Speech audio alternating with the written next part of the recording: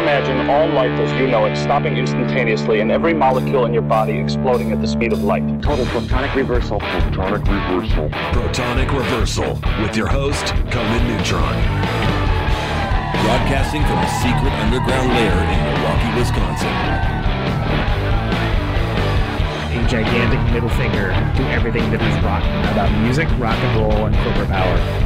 The thing is, though, if you don't laugh, you're going to go on a killing spree with sharpened nails. Confidence of a hero or a fool. I wasn't exactly certain which. Could not be more professional. It's only one I choose to devote my life to. That's okay. It means something. It means something. And take that away. You know, that's my take. What's yours? Protonic Reversal! That's like a science thing, right? Indeed. It is a science thing. It is a science place. It is a scientific fact that we are all up in your face. It is time for the one, the only Protonic Reversal. Welcome to it.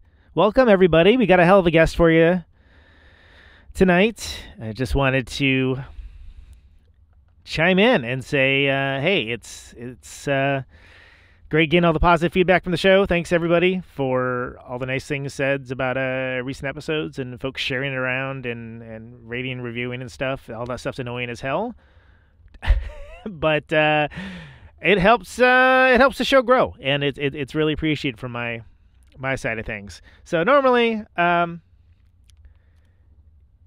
normally we would, play some music or something along those lines, but we're just going to get right to it. I'm really excited to talk to this guy. This is Shannon Selberg. Shannon's like one of the great kind of weird rock frontmen, if you will. And it's a lot more than just that. Known predominantly for his work in the Cows. Amazing band. Post-hardcore noise rock band, just a pack of weirdos, however you want to call it, from Minneapolis, Minnesota. But also, the underrated Heroine Sheiks. Really, really cool band, the Heroine Sheiks. So, really excited to talk to this guy. You don't get to hear from Shannon Selberg that much. So, I hope you guys are as excited about this as I am. And if not, well, get excited.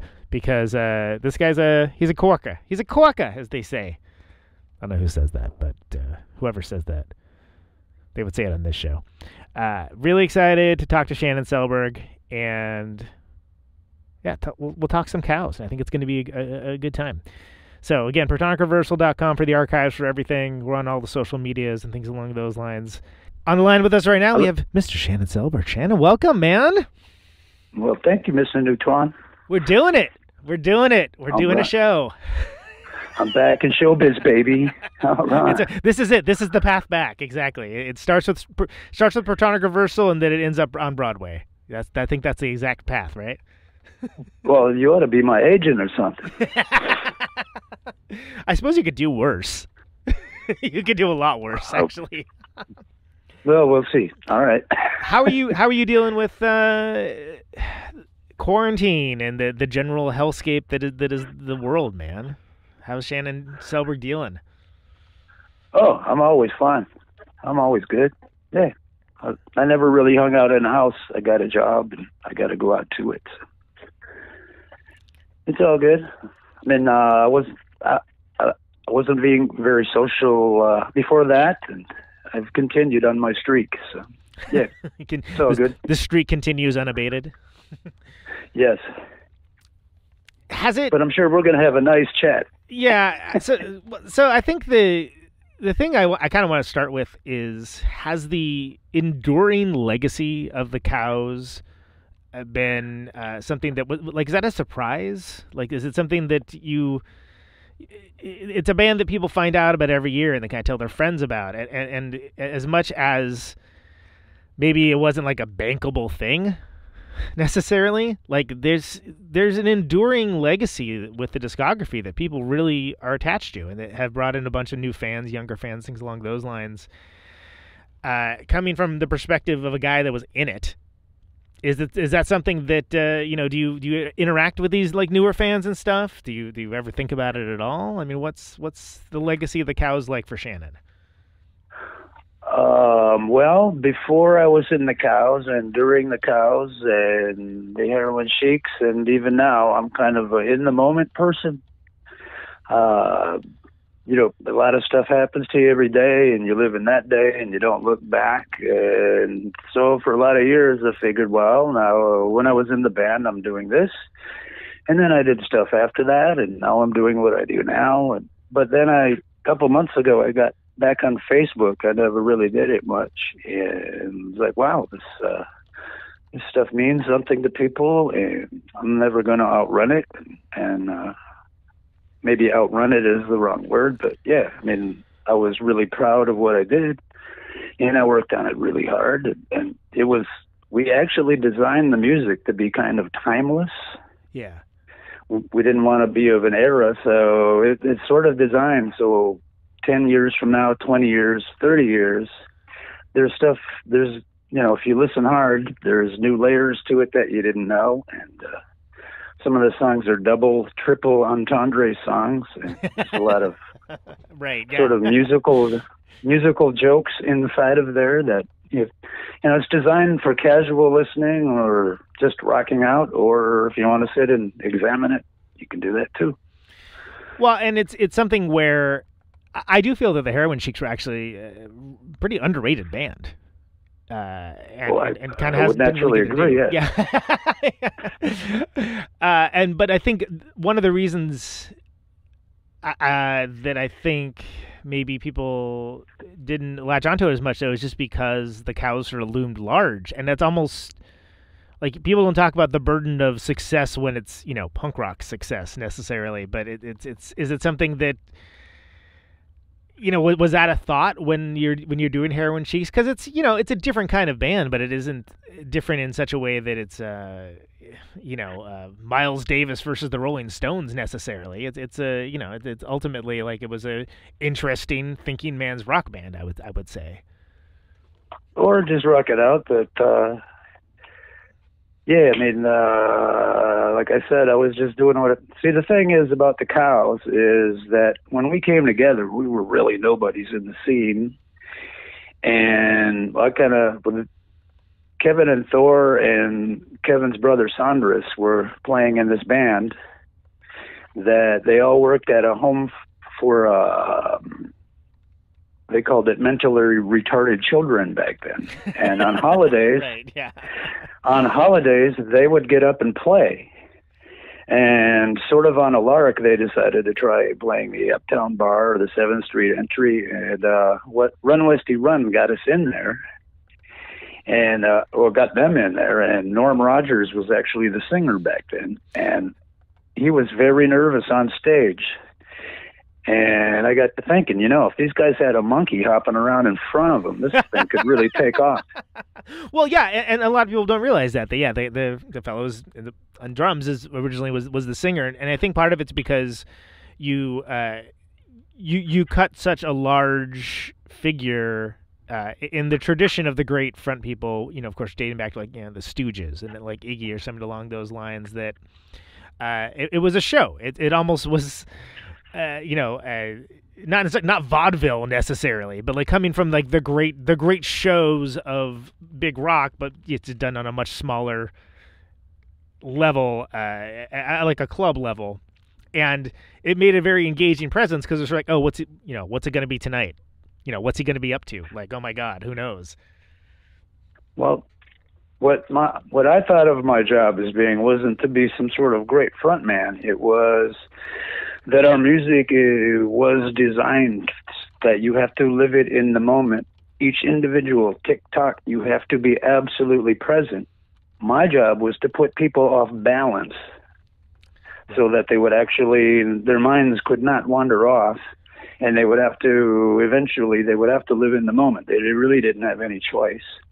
And the thing about the Cows is when, we had different drummers and they were all great, but when me and Kevin and Thor made music together, it was just a chemical reaction.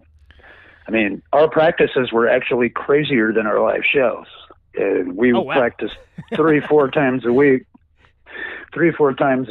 and it was, for hours on end, and that's just how we got our rocks off. I mean, it was we'd go out to take a leak between songs, and the rest of the whole practice rooms would be outside of our door with their mouths hanging open. Like, who the hell are you guys? What's going on in there? Well, yeah, and I think that's interesting because I think to the layperson that maybe isn't paying that close attention, they would, it almost seemed like it would be like improv or something. But the more you pay attention to it, it's almost like hyper constructed. Like it's all of the. I remember seeing like a sticker on a record. It said all distortions intentional, and it's sort of like all musical shenanigans where it seemed to be intentional with the compositions and the fact that even if the audience was limited to the people playing the music, you were inviting people into this weird world that you were creating. And it's interesting you mentioned that. Well, I've always had two theories about people who make that kind of music. There are rebels and there are aliens. Now, rebels are trying to overthrow the system because they would rather that they were on top of it. Yeah. And they'll disappoint you almost every time. Whereas aliens, like, say, Marquis Smith and bands like that, they form their own separate world, and they invite you in. We were more like that. And I also think it's all the more interesting when you mention the kind of keeping the audience in the moment by just not knowing what to expect less. You get less of the analytical brain of someone saying, well, parts of this remind me of Captain Beefheart, and then there's certain parts that, where they're like doing this internal math in their head and like, writing an internal review even just for themselves and more just like what's happening right now. Like I feel uncomfortable or excited or excitedly uncomfortable. Yeah, a lot of people describe an experience seeing us where the first time they saw us, they absolutely thought we were the worst band that could possibly exist. And maybe they got dragged to a second show, and maybe halfway through it, all of a sudden, like something flipped or snapped inside of them, and they got it. They got it. So, and can you tell me about the musical evolution? So when it starts off... With the Cows, those guys are already going. What are you bringing into it? Now, obviously, you've not just singing, you play instruments, you've brought in, bugle, trumpet, trombone, like brass instruments, which are almost considered, outside of the dreaded ska word, are not usually allowed in rock and roll music. Well, I'll tell you how that happened, though. See, we would usually how we wrote a song is Kevin would come up with the bass riff, and then the chemical reaction would start, and it would be a great riff. And then Thor and Kevin, if you notice on Cows songs, never play anything even related to each other. So what's going on there is that Thor is trying to steal the song, and so I would let those two find their equilibrium. And then I would try to steal the song. Well, yeah, because it's fighting for attention. There are these competing lines that are interesting and hooky and cool, and it's as a listening experience, even outside the live show, it's something where you can listen to the same song and kind of hear different things out of it depending on which particular member you're focusing in on, and it's something where. It didn't seem like people... The layers. Yeah, it layered, exactly. It wasn't exactly like people were trying to outdo each other, but it was, a little bit, fighting to do something cool in the limited amount of space and almost like packing it in like how you have orange juice concentrate, right? You have like a... yes. like musical concentrate. With a pulp-like substance, yes. Right, exactly. So you can choose it with pulp or without pulp. Well, I think we were competing. And, as far as that goes... Kevin would come up with a bass riff, and the drummer and Thor would fight it out, and I would listen. And sometimes Kevin would be working that riff for an hour or two before, I didn't have a part yet. So I complained to Kevin, I'm getting bored. I don't have nothing to do while you guys do that. He says, and he looked around the room and at his apartment, and he saw a bugle laying there, and he handed it. Well, here, play that, stupid. It was just like that. So it was just laying around the room at the time, and that was the... Here, he threw it at me, and he said, here, play that. How's that? Now you have something to do. Did you have any experience with brass instruments before? Oh, no, never. No. Well, I played a bugle. And a bugle is nothing but a brass kazoo, basically. Right. There's not a lot of musicality to it. If you imagine, if you pucker your lips up, something's going to come out. Yeah. And, the first album, I played the trombone on that because there was one of those laying around, but I had no idea what I was doing. But I learned over time, and I got pretty good eventually. I mean, we practiced for hours on it. And we did another thing when we couldn't write any songs and we get stuck. We would just play a couple hours of free jazz, which is, it can be the lamest thing in the world, or it can be really good. But right, what would happen is everybody has a lot of bad ideas stored up inside of them, and we just blow them all out and playing bad jazz, basically. Well, and of course you're talking about the first record, Taint Pluribus Taint Unum, which you have the cover of the how do you say it? Koyanis Kwati, that film, that Koyaanisqatsi. Yeah. Sorry, I butchered that. Which is that's a Philip Glass composition, if I remember correctly, right? I mean, that's bold way funny. to start. I had a girlfriend.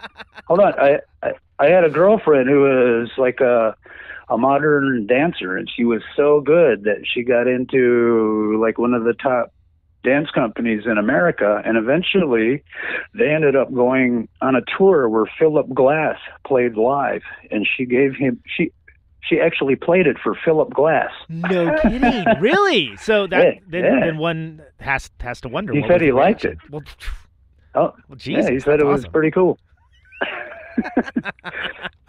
But I mean, it's like when you start off with a reinterpretation of an avant-garde composition, it's almost like a statement of intent that like maybe what you're going to hear from this band is a little bit different than your average rock band. And well, that was just a matter of I used to go see that movie when it was in the theaters on acid, and it really blew me away. So I really wanted to play it. I mean, it's a good movie. It's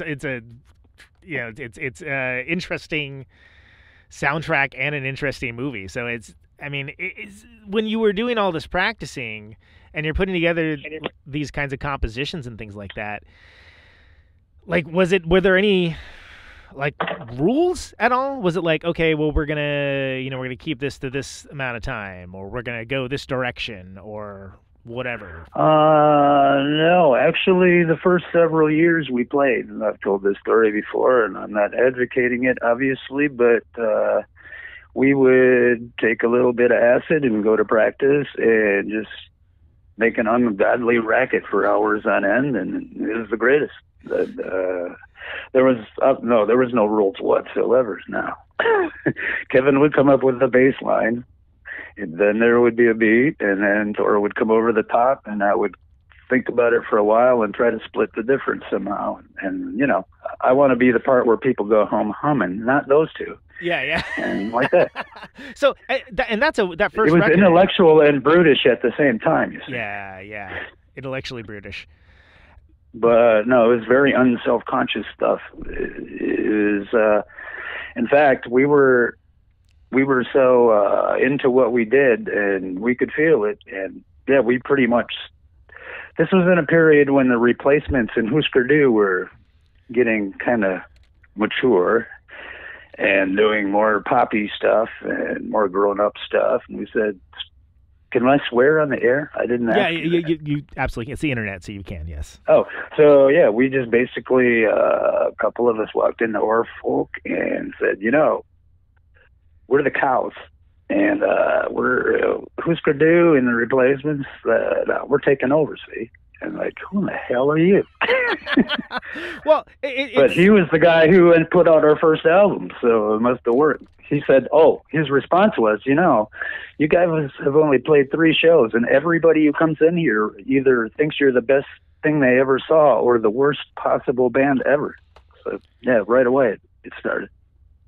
Yeah, because it's Cows seem to evoke a strong reaction, one way or the other. And I think one of the things that is most sad about a lot of bands these days is that there's plenty of stuff that it's fine, that's okay, it's all right, it's not bad, it's not amazing, it's kind of like somewhere in the middle. And the fact it was like that back then, you know. well, for sure, but there's more of everything now. So I think it's interesting that you would. Yeah. I mean, it seemed like you would get either the most exuberant or the most vicious reactions, as well as people that were just excitedly confused or confusedly excited along the lines. Right, and we really didn't care less. I mean, it is what it is. If they like it.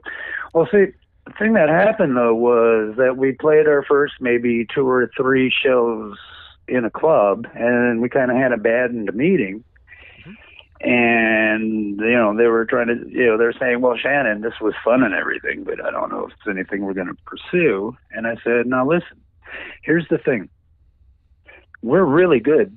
And, you know, I don't know how good we are for real, but here's the thing. If we keep doing this, we're going to make records and we're going to tour, and the guys in your record collection, we're going to meet them and they're going to be our friends. And they, you know, they looked at me like I was crazy, but yeah, we'll give it a little while longer. Yeah. I mean, and it, you know, it did turn out. I'm interested, and I want to move on to the other records as well. But what was that first record is just bonkers sounding? Like how was the recording process for that? I mean, what was the recording process for that? Well, the story is that Mark Treehouse and his partner John, they found a studio for us, and it turned out to be out in the suburbs, and it was at a guy's house. And the guys who lived there were a couple of hippies that had just bought a whole bunch of recording equipment, and we were the first band that they had ever recorded. Wow. So we showed up, and we were on some stuff, and we didn't do it to be wise guys or anything, but anyway, we ended up that afternoon, we tore a bunch of branches off of a tree in his front yard, and I had got out and bought a couple of steaks and sliced them into pieces, and we roasted them over a fire in their front yard on his driveway. So nice.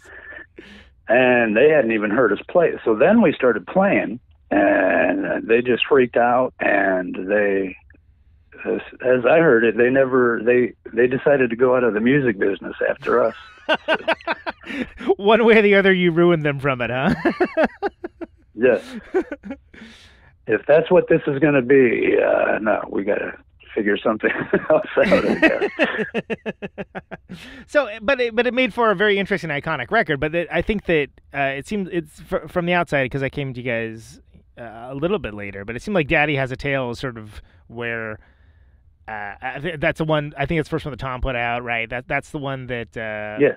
It's It's considered a more good entry level recording. But it's got a different vibe, but it's more just and again, you start off with a almost statement of intent composition, right? You have that that badass cover of Johnny Kin the Pirates, the Shaking All Over. Well, when we made Taint Pluribus Taint Unum, we'd only been a band for a few months, so we grew a little bit over the course of the year or two between that and Daddy Has a Tail. We kind of found our groove and took it from there. But yeah, it was and we switched drummers, I believe, between those two records, and that changes things a little bit too. It does, yeah. That was Tony that was on that one, right? So, yeah. Did you? So how did you end up hooking up with Tom? I mean, Tom, I think knew Kevin already, right? If I remember correctly, but because I've had him on the show as well. But how did you end up putting out the record? He and Tom lived across the street from each other, and we wanted to go a different way than Treehouse Records wanted to go. So we shopped it around a little bit, and Touch and Go turned us down. They said, these songs all sound like waltzes. No thanks. And, really, waltzes, eh? Wow. That's. I mean, if you're gonna get turned down, at least have it be befuddling. I guess that's a. Yeah. I think it might have even. I remember it as being signed by Steve Albini, but I'm sure that's not true. So. So you bring your waltzes to Hazelmeyer, and then and he obviously he digs it. Then Kevin came in and told us all that Hazelmeyer wanted to record us, and it sounded like a great idea because I think first we did Almost a God on Dope Guns and Fucking in the Streets, and that turned out pretty good, and then we hooked up with Amrit because they would do it. I mean, from my point of view. And keep in mind, everybody out in listener land, that all of this is just coming from me. Kevin and Thor would have very different ideas about how everything went down and happened, because we're just really different people, that's all. Well, yeah, so that's one of the things that was so interesting with the Cows is that you had these very different, very, very talented, but very different personalities. And it came together for this really frenetic whole, but it was a chemical reaction that happened when we played. We didn't know how it happened or why it happened, but it happened. It was crazy. Yeah, it felt really good to play that music. You have no idea. Better than sex. And was working with David with the Godbillies. That was good. Did you feel like he was a good dude to work with professionally there? Well, yeah, he's a really good friend of ours to this day. I just chatted with him a few days ago, actually, and he's a good guy. I think we mixed it in his basement, and if I remember right, he had accidentally got put on videotape instead of recording tape or some kind of thing. So we had to completely remix the whole thing.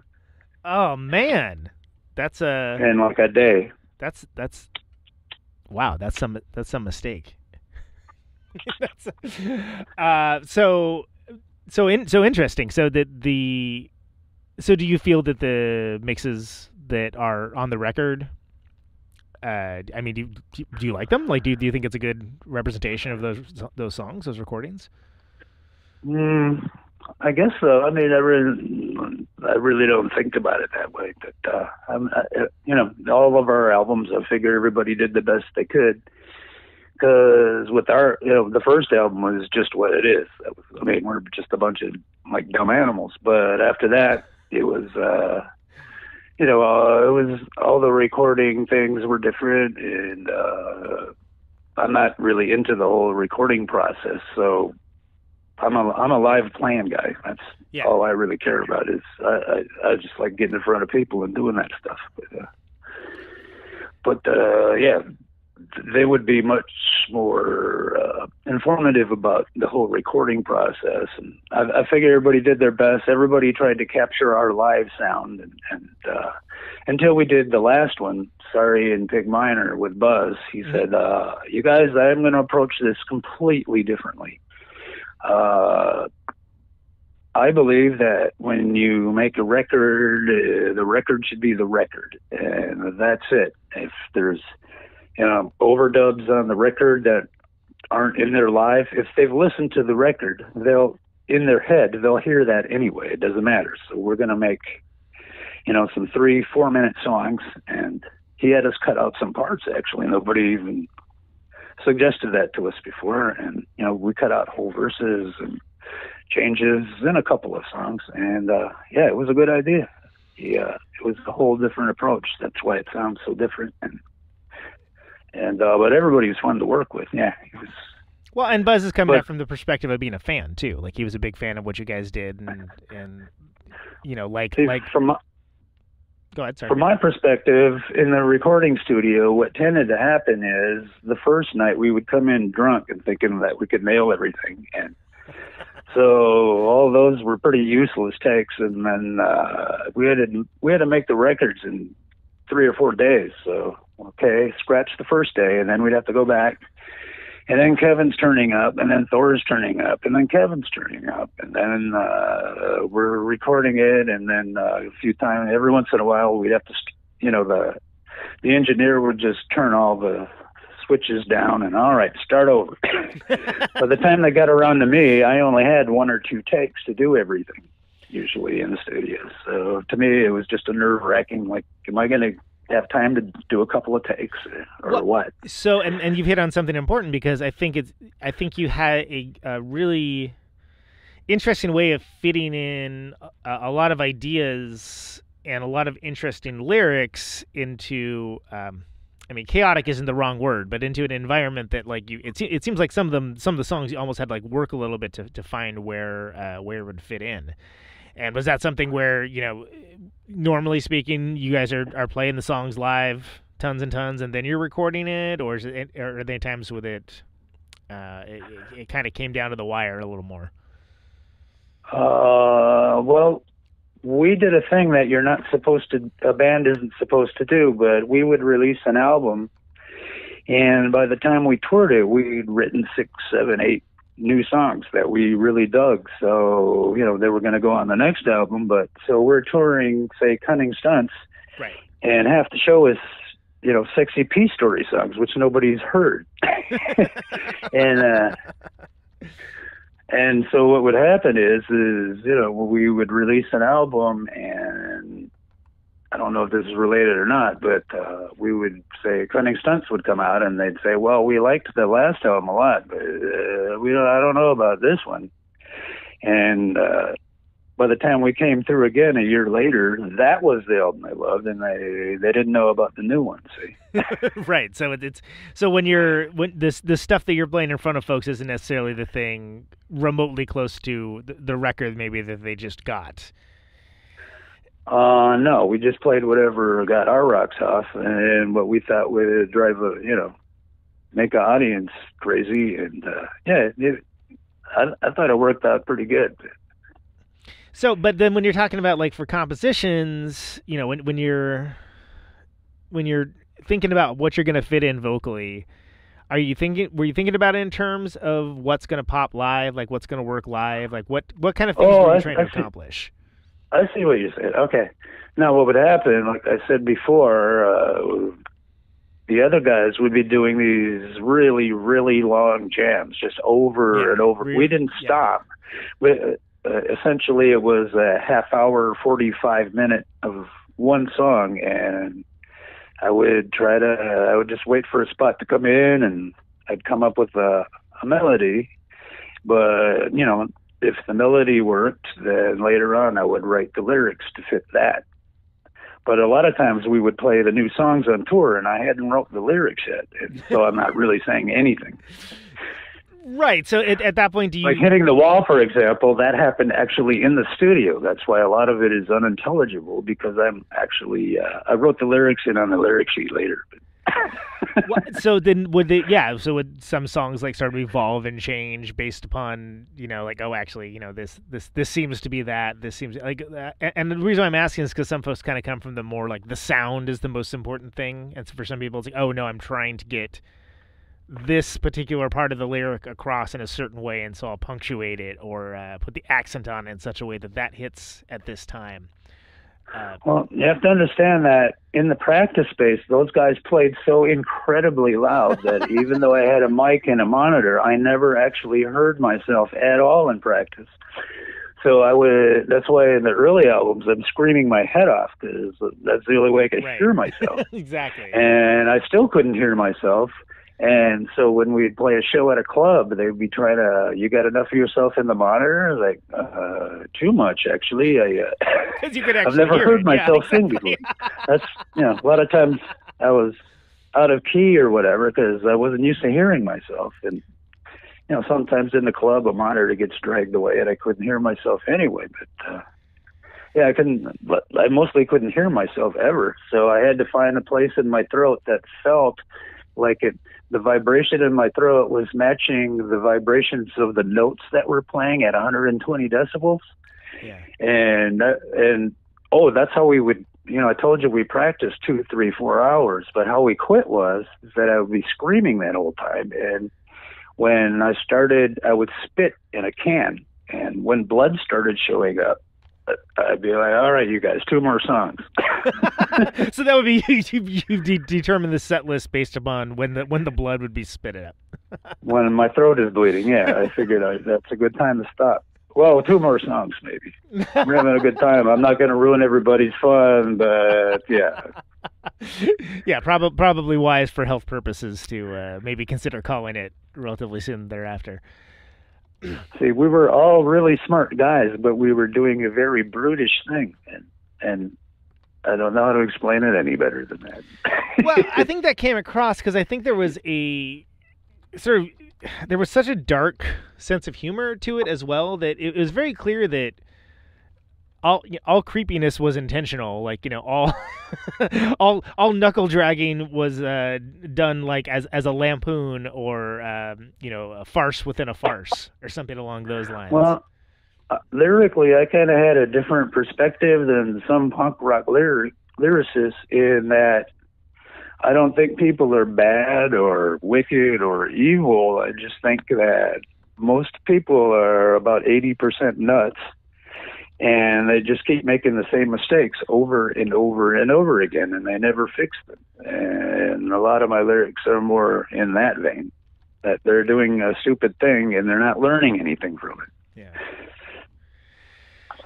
Man, it'd be great if you could make people learn, but that's just not. Yeah, that would be actually, like a lot of noise bands. The guys in the bands actually, I know me and Thor and Kevin, we all went to college to be teachers, and that's actually a very common thing. Yeah.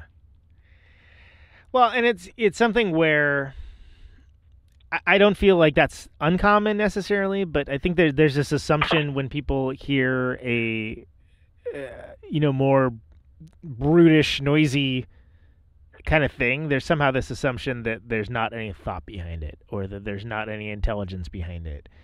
And well, that's the layers I told you about, though. See, what we were doing is you know what a signifier is. Yes, of course.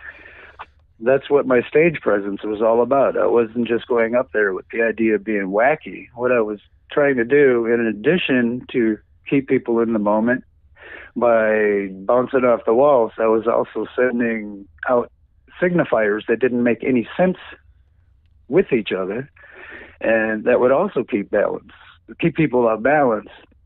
A lot of times people will come up before a show like, look, I got this wacky thing you could wear on stage. I'm like, oh, I'm not trying to be wacky. That is not what I'm doing at all. Right, yeah.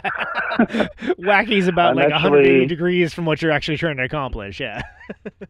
See, people seem about 80% insane to me. So what I was actually doing is, I was a really quiet, timid kid and teenager. And I decided that I got tired of it, and I was going to elbow my way out into the world. So what I was doing on stage, to me, was I was holding up a mirror. This is what you people look like to me. I tolerate you, but don't get it twisted. This is what you're watching is what you look like to me. And I think now there's two ways you can take that. You can join in and have a good time, or you can be offended by it. How dare you say that? But right, those aren't the people that liked us. Yeah. But there was a lot of layers on the surface.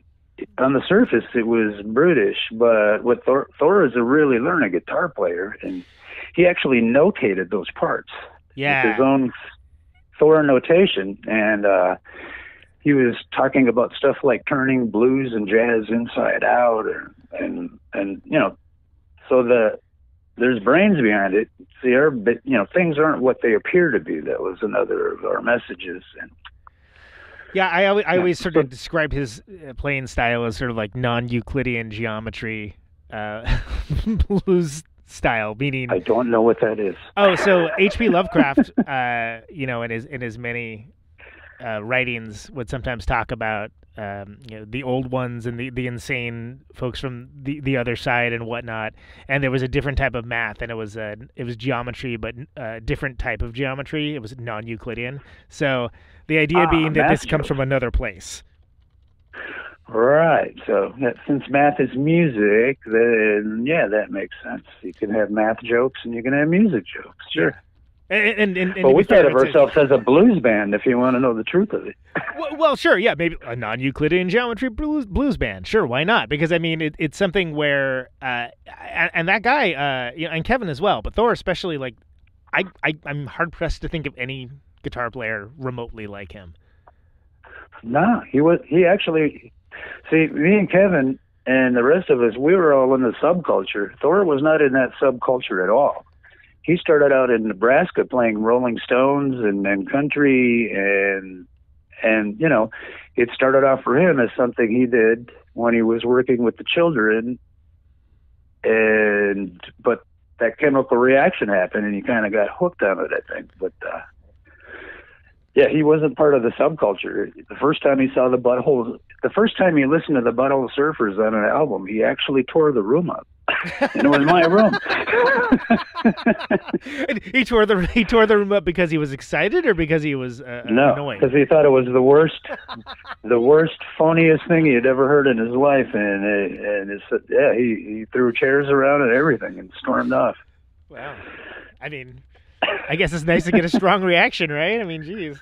So that's, if his guitar playing seems like it's not, it's very unusual in that context, it's because it is. So he never did join the subculture at all. Right. He was kind of a bit of an outsider, even amongst a group that was marching to its own beat to begin with. Definitely. Yeah. It's an odd thing. Yeah. So when did you first cross paths with Buzz and the Melvins? With Kevin? With Buzz, and because you mentioned him producing the last record, and the reason why I ask is because from a perspective of creativity and just from album to album and trying different things and not leaving things off the table if they're interesting, as much as Cows didn't sound like Melvins or vice versa, I feel like there was a sort of musical kinship in that same sort of pleasure of finding things out mindset. Yeah, I guess so. But we had known Buzz for many, many years. We played with the Melvins a lot of times. And actually, it's kind of funny. The first time I met Buzz, we were playing with them in Bellingham, Washington, and we played in a club upstairs they had a pool table. And we had never met them, and they never met us. But I could feel, I kind of knew that it was Buzz that was staring at me. So I decided to. We hadn't been introduced or anything, so I took 2 cue balls, and I just had these completely random rules. And every once in a while, I would think a ball and go, "Damn!" And other times, I would think a ball, and I would go, "Wow, what a shot!" I'm not talking to him though; he's just watching me. Right. And Buzz is a guy who likes to figure out people and what they're about and what they're doing. Yeah. So he actually sat and stared at me for about a half an hour, and finally he came over and he said, "I give up. What the fuck are the rules to this game?" I said, "Buzz, there's no rules. I'm just yanking you." That's how we met. So in the act of him observing what you were doing, it was the Heisenberg effect, because it changed what was being watched. The Heisenberg effect, where the act of observing changes something. Another scientific principle. I suppose so. I just thought I just could tell he was trying to figure out how my mind works. So I just wanted to throw him off the trail a little bit. That's all. And there's, so did you feel with the Cows, there was a rich scene of different bands at the time? I mean, just from the AMRAP community alone, did you feel kinship with other bands that were, fellow weirdos, or if not exactly doing what you're doing, bands that you felt you had a similar mindset or kinship with creatively? Yeah, there was. I mean, when I said back in the day that we're going to meet the people in your record collection, I meant people like Gibby and David Yao, Blag from the Dwarves, and Jello Biafra, and Circle Jerks, stuff like that. And I forget what the question is. Well, who were the bands that when you think about a band, and especially a band as idiosyncratic as the Cows, who were your fellow travelers, right? Who are the bands that you were like, oh yeah, maybe if not oh they get us, it's like, oh, this fits well with these guys. We like playing with this band. Yeah, I would say those bands. And see, we had an attitude. Like I told you, we marched into Orfolk. with the cows and the heroin. With the cows, it just came naturally. But when I was trying people out for the Heroine Sheiks, they would audition, and I would say, listen, if you're just trying to be the best band in this part of town, you're in the wrong band. If you're trying to be the best band in this city, you're in the wrong band. If you're trying to be want to be in the best band in America, you're on the right track. But, if you're not trying to be the best band in the whole world, then you're barking up the wrong tree. And so back then, there was bands that always blew a place out, and that's who we felt the kinship for.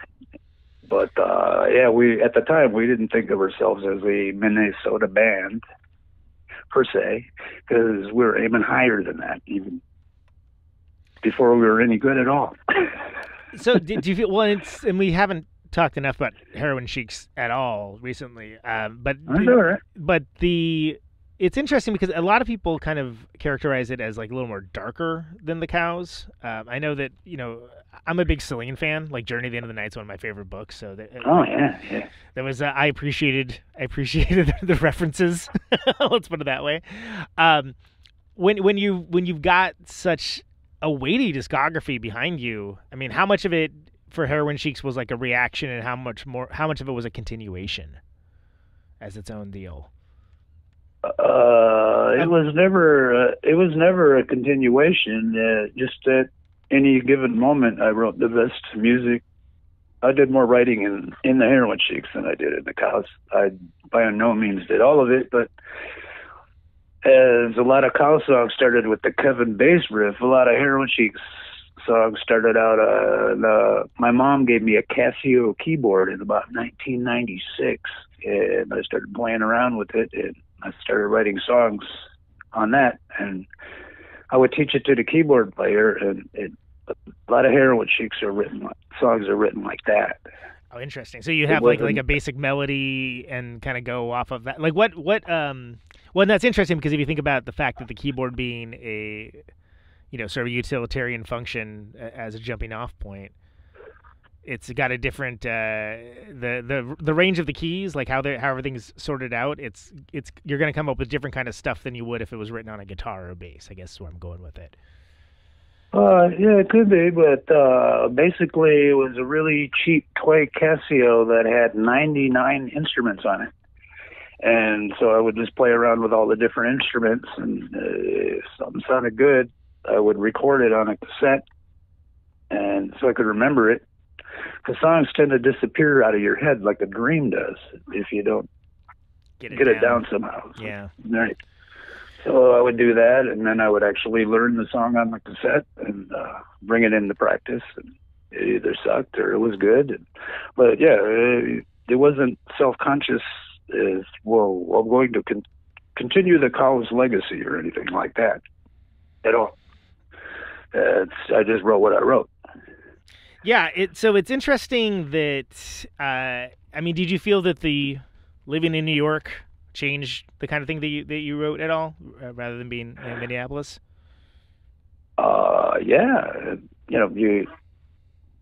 You go by what surrounds you. For example, the song about, where I'm walking over a bridge and there's a flying cockroach that opened Sorry and Pig Minor, because I had moved to New York before we made that. And, it just so happened I would walk over the Williamsburg Bridge every day, and I have this weird thing where if I'm crossing a bridge, just for a second, I feel like jumping. Wow. And I remembered back to when I lived in Texas for a minute that they had flying gigantic cockroaches there, and just kind of put the two together. I was like, so your surroundings affect you. New York's a very different vibe than Minneapolis is. Yeah, and they've, it's something where sometimes you can kind of hear in the music the surroundings, just basically, like whether it's like mood or whether it informs like the composition or something along those lines. And I wonder sometimes if that's what people talk about when they talk about Heroine Sheiks being darker, because it's not like the Cows were sunshine and roses necessarily, but no. But I get it. I kind of I get what they're going for. When I guess they're. We do some funny songs though. Yeah. Actually, we get kind of a lot of them. you know, the way I am is I'll write a couple of depressing songs. Like, well, I can't have a whole set of depressing songs, and then I write a really basher fast song, and all right, we got that down, and let's do a little more mid-tempo rock. And, you know, you're thinking kind of that you got to make an album and a live set out of it. But yeah, it's not really super thought out.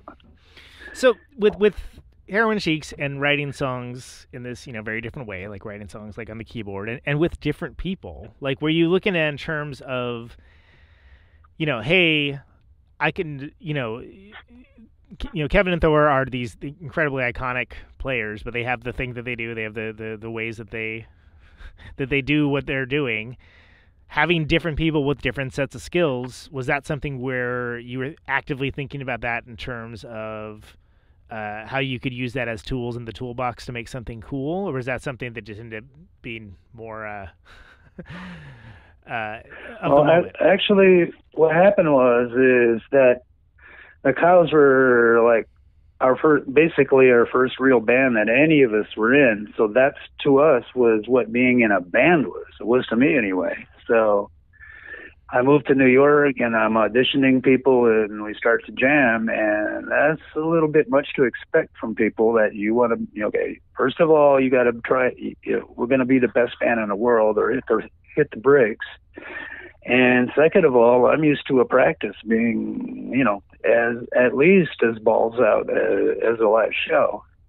And that's really, really hard on people who maybe want to come to practice and sip a beer and chew the fat. And it's like, no, I'm bouncing off the walls. This is like for real, and we're going to do it for a couple of 3-4 hours, and we're going to play like we're in Madison Garden, see?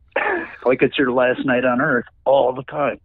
Right, bringing that energy that you brought for the rest of your career, and then if you have been in the trenches with someone, like making records and touring and whatnot, I think it's an easy get. But did you find that was it intimidating for some of the folks that you played with, where they just didn't quite expect? Oh, we're doing this, okay. Well, the people who made it through the auditions were people who could hang with that. Right, I mean, Norman Westbrook. I mean, he was in the Swans. John Fell. It wasn't his first rodeo. Yeah, everybody was, raring to go if they passed the audition process. Everybody was ready to go balls out. But if you're not used to it, it's pretty exhausting, and I just expect that of people. That's not necessarily a fair thing, but I didn't know any different. That's how I have fun. And right, yeah, it's a selfish thing. And so you got the vision for the band, and then like what's the you ended up going out. It wasn't with Butthole Surfers though. It was with Gibby Haynes's. Oh God, I can't remember the name of it. The Gibby Haynes Experience. Yeah. So, Gibby, a fellow traveler, lover of weird music. It kind of seems like that's a good crowd for that music to be in front of. Did you feel like that it got over when you played those shows? Well, the other part about the Heroine Sheiks, why it was really hard on the other people, was the Cows, we broke up for a reason, and that was that we went on a tour, and it wasn't as full as it was the last time, and the writing was sort of on the wall, and just the stress. We'd been together a long time. That's a long time to keep 3 ultra super alpha males together in one band, and with all that chemical reaction going on, and so by the end, it was getting pretty stressful to keep it together, and we were starting to suck a little bit of wind on tour, and our tours were always pretty spotty. We're playing somewhere in Alabama, and there's nobody there. They don't know the hell we are, and they're not necessarily crazy. We had a lot of nights like that, and but by the time the Heroine Sheiks came along, we were playing that hard and to have full houses and sometimes less, and that was that just tears you up. So yeah, it was a different era, and that people didn't the kind of experience that we were offering audiences wasn't what people wanted anymore. They didn't want to be taken out of themselves like that. They wanted something else, whatever it was. And so I beat my head up against the wall for many years, being a very stubborn person. And plus, like playing music, that's how I get my rocks off. So it was hard to give up. But yeah, our last tour was just a disaster. And yeah. I mean, do you feel like any of those elements were in your control, or was it just sort of, the way the world shifted? Really. Yeah. Musical taste change, and people got used to. There was a lot of bands that were quote unquote crazy frontman bands, and most of them sucked. And so we would play in front of a new audience that's younger and maybe didn't know too much. Maybe they didn't even know who we were, and we were older guys. And I get this. This is a crazy frontman band. I'm done. So my whole thing about mixed signifiers and trying to keep them in the moment, I got guys on their cell phone and I can hear them. Not literally, but I know they're talking about, wow, this is a combination between this band and that band. And then I would see them nod and sort of wander up to the bar. I don't want to play for people like that. Right, they've made their analysis, as we discussed earlier, and and they've come to their conclusion. And that's I can't imagine that being something that would be encouraging. It's like having sex with a dead body. It just wasn't fun anymore. Yeah, that's tough, man. That's. And I'm not trying to boo-hoo it, but there comes a point where, all right, it's time to do this. The way I write music and the way we wrote music is very personally expensive, because when I told you about the 3-4 hour practices, what we were actually doing was committing the songs to muscle memory. Yeah. So much so that by the time we were in front of an audience, emotionally, there was no place to hide. You're naked out there. And it was designed like that. And that's also very hard on musicians to do. I mean, there's no looking down and at your pedals and maybe thinking about, tomorrow's gig or no, the band had to be there in the moment too. Otherwise the audience wasn't going to be. Yeah, I mean, it's that's something a very expensive thing to do emotionally. Yeah, it's psychically and emotionally expensive to do that, and it's something that it takes a choice. It does take a choice. And so then, when you spoke earlier about, the quote unquote crazy frontman thing being, some of a misnomer because you wanted to keep people in the moment and kind of do these things that had larger meaning, perhaps, or didn't. How would you approach that? Would you size up the room? Is it something that evolves on a night by night basis, depending on what kind of show it is, what city it is? Well, first of all, we started having tours toward the end where, say, we would show up at a club and there'd be people there, and I remember somewhere in Texas, somebody came up to me and said, "Hi, Shannon, can't wait for the show. You should have seen the band last night. There was a guy, the lead singer, had shaved his head, and he had sewn live worms into his head, and they were wiggling around. His hair was wiggling around." Wow. And I said, we're not trying to be the weirdest band in the world. That's not what we're doing, but that's what it was turning into, some kind of weirdo contest. A weird off, who can be a weird off, yeah. And then you're not present anymore either. Why? I like the guy with the worms on his head better than I like this. Yeah. How are you going to compete with the guy with worms in his head? I mean, Jesus. And the bra drawn on, yeah. Well, been there, done that. So what was the origin with the marker mustache? Where did that? How did that come to pass? What gave you the idea for that? One day I was wandering around and I saw a picture of the Mona Lisa that had a Salvador Dali mustache drawn on it. I thought it was pretty cool. And then I looked in the mirror and yeah, that looks pretty good. Well, it's interesting because it's almost your iconic look. I can't think of anyone else that has oh, it's been done, but that doesn't matter. I don't care. But the funny thing is, that maybe have a bra drawn on or Lord knows what drawn on me in magic marker, and say we would sleep at somebody's house that at a tour, and I would wake up in the morning and there'd be mustaches and hangmen and bras stuck to all the sheets and the walls and stuff. They had rubbed off me during the night. Just leaving a little bit of the show behind as a memorial. Yeah. I mean, it's something where what do you think makes for a good front person in a band? Like what manner of things do you like to see for someone that is, as a fan, and then turn that around to be like, what kind of things did you put on, or not put on, but do to make the cows work in the way that you wanted to work? Well, I never intellectualized it like that, and I wasn't like a really learned person about music. I didn't have a lot of records, and I actually never really seriously thought about being in a band until I actually saw the Cows with Norm singing right in front of me, and I thought, literally, if they had a monkey jumping around, these guys could really take off. It would really be awesome. I love this music. I was like, I heard bells, like when you hear about meeting the woman that you're going to spend your life with. Like, yeah. I saw the Cows and I heard bells, and I got to be in this band.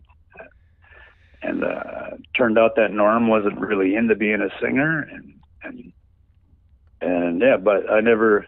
So when you talk about analyzing frontmen, I mean, HR from the Bad Brains is the best frontman ever to me. But I was so ignorant. People would tell me, "You're trying to be Iggy Pop." I was like, I've never seen Iggy Pop perform. I don't have any. I'm not denying it, but it's not on purpose. I had never laid eyes on the guy at that, particular juncture. So, no, we just did what we did, and that part of it didn't have a whole lot of thought. Like, how are we presenting ourselves, and from what angle should we approach this? Like, no. Like, we're a force of nature. You watch it, or you don't watch it, or you walk out. It doesn't matter to us. If this whole thing falls in on itself, we'll just go do something else. I never dreamt about being a rock and roll singer at all, ever, until I saw them. And then I got in a practice room with them, and I did what came natural. In the scenario you mentioned, I think of like a boardroom with like a long oak table and everybody, sitting around their suits, kind of, with a PowerPoint presentation or something, trying to point out a big fat guy with an accountant sitting next to him, and I'm going to make you guys famous. Exactly. You're going to be the monkey. Yeah. You're going to be the non-euclidian geometry guitar player. Right. Everyone's got a role. You're going to be the bass player who wobbles around and slobbers on himself. It'll be great. Actually, the opposite happened. What people don't realize is that in the 90s, when everybody in the world was getting signed who'd played twice on a Wednesday night somewhere, we never got asked out. We had maybe 2 or 3 meetings with major labels, and that was it. And one of them I screwed up really bad because I had been slipped something in my beer. We played the Whiskey A Go-Go, and I was kind of freaking out, and this really bizarre techno band was playing with a really hot topless chick, and they had gigantic amps, and they were really good, and I was freaking out. At that exact moment, a guy taps me on the shoulder. He says, "Hi, Shannon. I am from Atlantic Records. Here's my card." And I just kind of stared at him, and I actually ate his card in front of him. And licked my fingers and turned around and watched the band. So, yeah, I screwed up our career bad. Well, you did give the guy a hell of a story, I guess. I mean, it's not an average Tuesday night, necessarily. No, it tasted like shit. Oh, that's amazing. So, talk to me a little bit about You know, the those early '90s. So since you did bring it up, like the whole major label thing, right? We talk about that being like, you know, the indie rock gold rush, if we will, where like for like a brief moment in time they let the weirdos in. Right. I mean, did you feel like that was far away from what you guys were doing? Did that feel like that was something that, you know, maybe you envisioned possibly for yourselves? Well, the thing about 80s bands is that it was actually just an outgrowth of a subculture. Right. And so we started playing in basements. Oh, and by the way, the first time we played, aren't you nervous? Like, not one bit. I feel no nervousness at all. And I got up there, and the very first note, I fainted. Wow, really? I didn't quite go all the way out, but the entire show, I was just right next to fainting. But so, yeah, we came up through basement parties, and then we, you know, Run Westy Run helped us get into the clubs because they didn't want us in there. And that, to their credit, they said, if you don't take the cows, we're not going to play. And Fred Darden down at First Avenue and Steve McClellan, they liked us. And yeah, they got us in the clubs, but it was just a lark at first, but yeah, it kind of gradually took off. And you guys eventually got your star too. The cows. I mean, I haven't seen in a while, but I remember seeing, you know, at First Avenue that there was the cows have their star. Yeah. Well, I meet a lot so people now, and you know, they don't know who the cows were. I mean, it's 30 years ago, for Christ's sake. Why should they? Yeah. Right. And you know, so you're a musician, I hear. And like, well, how'd you do? I'm like, well, we do have a star at First Avenue, if that means something. Yeah. I don't bring it up or anything. Right. Yeah. You don't have a business card with it that someone can eat necessarily. It seems to be important, and I'm glad it's there right above the entry door, because that's like one of the top 2 clubs in America, and yeah, they were good to us always. So yeah, having a star, for a while I didn't really care too much, but yeah, right now, yeah, it's an honor. It's nice to be recognized, and it's nice to be recognized in a way, especially because I mean, you guys, it wasn't a commercial sounding band. Like, you had your own sound that you defined yourself, which also was inclusive of, you know, things that you like had, like musical humor that you would have, like was it an Unsexy Peace Story where it's just that one single little like bugle thing, right? Just like small things where it's like, you're like, what? Why did they just do that just the one time? It only shows up for like 1 second. And just to mess with you. Yeah, exactly. But it's like for those kinds of folks. It's for the folks that are going to be listening for that kind of thing. It's for the kind of folks that are going to be listening for, you know, that single cowbell hit at the end of that one song or whatever. Just like that one weird kind of like, what? Did I just hear that right? Like, play that back again. And it's awesome to have that recognized, even if it's something where, okay, yeah, that happened 30 years ago. That, I mean, it's for the longest time. The way I see it is, not to interrupt you, but the way I see it is that if that stuff had not happened, I wouldn't be on the phone with you right now. Exactly. I mean, you know, who would give a shit about what I think about anything? Who cares? But because I did that stuff, you know. So that's kind of a nice feeling, I guess. Well, because for me, coming at it from perspective of, you know, I was a kid coming up in California and you know, in Oakland, and from Minneapolis, it was like, oh yeah, Prince, Replacements, Husker Du, and Cows. Like those are the bands that I thought of, and I never understood why, you know, like it wasn't like you guys weren't discussed more in the terms of that pantheon. And then like as I got older, it's like, oh, okay, like, you know, there's a winner's history of rock and roll thing happening here. Well, the thing about that is we weren't Minnesota nice, and when we were coming up in the 80s, you know, every band was like its own gang. Like if we showed up at a party and another Minneapolis band showed up, like, those motherfuckers are here. Let's get out of here, or let's go fuck with them. Like it was. The scene wasn't all pretty and united and feel good. It's like everybody, it was very competitive. That's what made it good, is everybody was trying to top everybody else. Yeah. You know, there's a limited space, and everybody was swinging for the fences.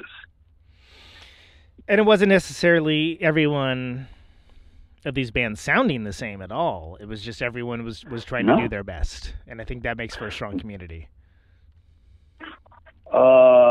That's the thing, though. It didn't feel like a community. It felt more, it was just a subculture. We're the people who hang out at parties. We're the people who go at shows. Black Flag was good last night. Oh, yeah, I think we can do that. Shit, we can get up there. That's how people started bands. Oh, fuck, I can do that. And some people were good at it. Most people weren't good at it, and you know, it's seen through nostalgia now, but it wasn't feel good, and it was during the Reagan era, and everything sucked. Yeah. That's why everybody was so angry. Right, exactly. we weren't all happy and stuff. Yeah. We were rebelling against that. So, getting back to your early question about the major labels, it was kind of a matter of nobody who came up through that subculture was thinking about being a successful rock star. In fact, people were sort of against that sort of a thing. And then Nirvana hit, and all of a sudden there's a lot of guys out there offering big bucks, and then it turned into, it was a pain in the ass for 3 or 4 years. Every interviewer was talking about, you going to sign? You're going to sign? What do you think about people signing? What do you think about this? And, you know, I had a story. You know, I know a prominent musician in Minneapolis, and this, like, why did you sign to a major? You know, it's kind of, you know, people are talking about it. And that person said, well, my mother has cancer, and I need to come up with some money. Wow. And you never know why anybody signs to a major label, and it's none of your business anyway. But it was a huge deal. You're against the revolution. But frankly, like I said, nobody was asking us anyway, so it was easy for us to kind of be the point man on the anti-corporate revolution or whatever it was. Well, yeah, and like on that same line, you know, there's that Minutemen song that's used in Jackass. Right. And a bunch of people got all upset about it. And then it's like, yeah, well, did you know that, you know, Watt allowed that to be used because D-Boom's dad needed like money for like medical bills? And everyone's kind of like, oh, man, there you go. Okay. Yeah. Maybe I shouldn't be so judgy. Yeah. Don't be so quick to, you know, the thing about any level of success is that even your fans are waiting for you to look bad. Right. Everybody wants to be everybody likes to be at the show, or there's 5 people there and you're the first people to see them. But also people kind of want to be at the show where you lost a step, and they're kind of waiting for it. Sitting there with their notebook. Well, no, it's like, yeah, I went to see, you know, the Jesus Lizard, and it wasn't packed. And I saw that coming. Yeah, I saw that coming. And yeah, once that whole thing gets punctured, you're kind of screwed. And yeah, people are waiting for it. I'm not saying it's a good or a bad thing. It's just kind of the way people are. Yeah, that's why gossip shows thrive, because everybody's waiting for a big star to fuck up, and they can point and say, "Ha, I knew that person was an asshole. I knew it all. What an ego! Here's thinking your trophy. They could be a big star. Yeah, here's Think you better than me? Ha! Yeah. Here's your medal. Congratulations. Right. Now take it to the gutter with you, where you belong. There's actually people, see, you know, there's people that actually I can tell when they meet me, like I don't look all haggard and all of that stuff, and there's people that are disappointed by that, actually. I can tell. That's fucked up. You know, I was the guy who was supposed to die, you know, go flaming out in OD or something, and I never did. And yeah, some people are mad about that, actually, believe it or not. Wow, that says something about about the kind of myth making that folks do, I guess. But then it is interesting that only certain stories ever seem to get told, right? Like, you know, you have your behind the music where it's like, okay, then they go into rehab, and then here's the comeback and such and such. You know, just these familiar tropes and narrative functions that people are used to, and they kind of impose that frame upon actual musicians and bands sometimes. Yeah, so like the thing about that is that, and a lot of people listening are going to think this is a preposterous statement, and probably everybody who knows me, but I actually I have sort of a mental thing going on, and I don't have an ego. Yeah. Like other people think of it. Now, I'm egocentric, but that's different. And an egomaniac is somebody who thinks they're better than other people. And an egocentric person is the person there are other people. Yeah. Thus, I can blab on and on about myself, but it's like, wow, I'm a pretty cool guy. No, that's not happening. Well, yeah, and there's different ways for different personality types to manifest, and I think people tend to be most confused by folks that are comfortable in themselves. Right. Well, when we did Sorry in Pig Minor, we knew it was going to be our last one. It's just the way the stars were lining up. It was sort of like, and this is going to sound egomaniac, but it was kind of our Zen arcade. Sure. Husker Du was never Husker Du after that to me, and we knew this is going to be it. So there's a song called Death in the Tall Weeds. Now, on one level, it's a song about a couple who did something or another wrong, and it's not turning out well. And you could also take it, though, as that's a song about the cows and their fans. And yeah, the first line is, I do what I do, I can't explain it. You did it too, you helped me make it. Yeah. So whip it out, we all go sometime. Yeah. It was like that. Yeah, and that's an interesting record that I actually think that record's aged fairly well. Also, I do fairly well. It's something What's that where supposed to mean? Yeah, I'm just kidding. it also has the thing that a lot of records around that era had too, where there's like the hidden track, like the dub, the dub sounding thing, and what was the story behind that? Like the one at the end of Say Uncle. We were just screwing around in the studio, and a mic got left on. That's all. And Thor started playing a song on the guitar. I think that's what you're talking about. Yeah, well, it's funny because it's just, you mentioned that being kind of like knowing that was kind of going to be the end, right? But it ends on done, yeah.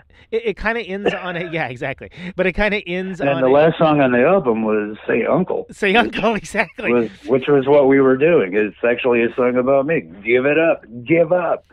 It's done. Say Uncle. No.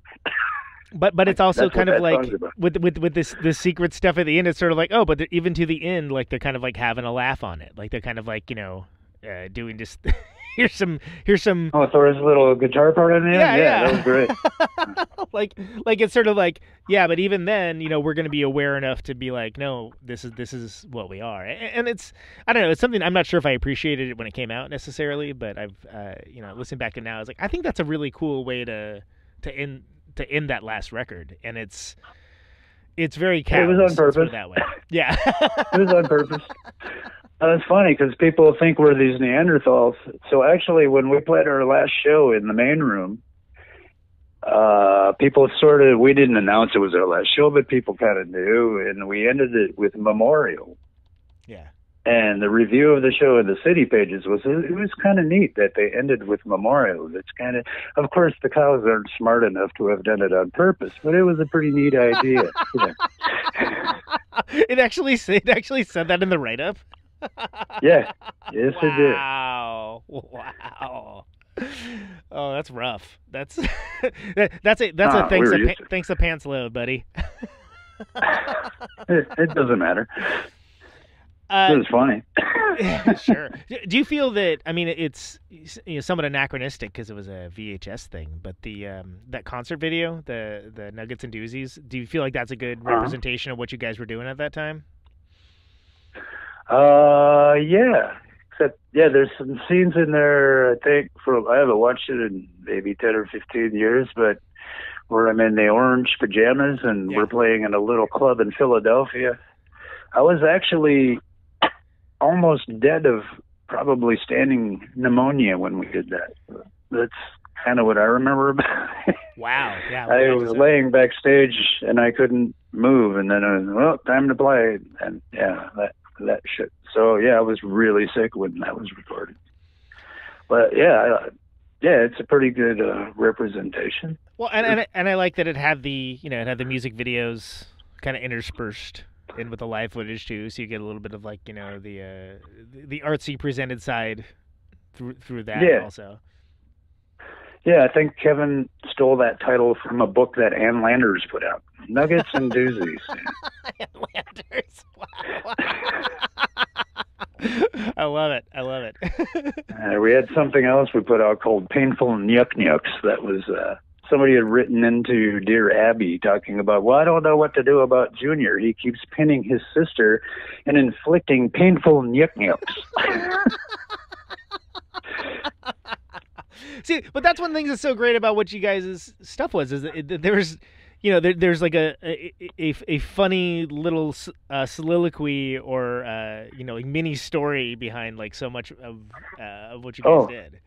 Yeah, get this, like the album Orphan's Tragedy, that came, we were all sitting in the van on tour, and I was reading the paper, and there was a little headline on page 27D. The headline was An Orphan's Tragedy. So what happened is that this kid's parents both died of a heart attack or a car accident or something on the same day.